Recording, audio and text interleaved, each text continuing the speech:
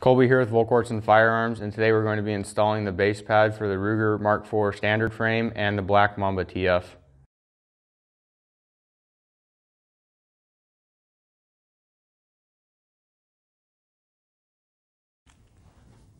For this installation, you're going to need either a 3/32 Allen wrench or a 3/32 punch. I like to use an Allen wrench just because I have it in my range bag. First, we're going to start by taking off the factory base pad.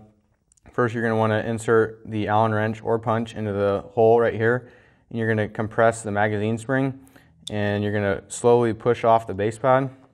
I usually go till I hear it click, and then I cover it with my thumb just so the magazine spring doesn't go flying across the room. Once the base pad's off, I like to just grab the magazine spring and let it go. Next, we're going to grab the Volquartsen base pad and install it onto the bottom of the mag. So we're going to compress the magazine spring. I usually like to do it with my pointer finger. And then with this little radius cut here on the bottom, I usually like to start there by putting it on there like that. And then we're going to compress it and slide it onto the bottom of the magazine.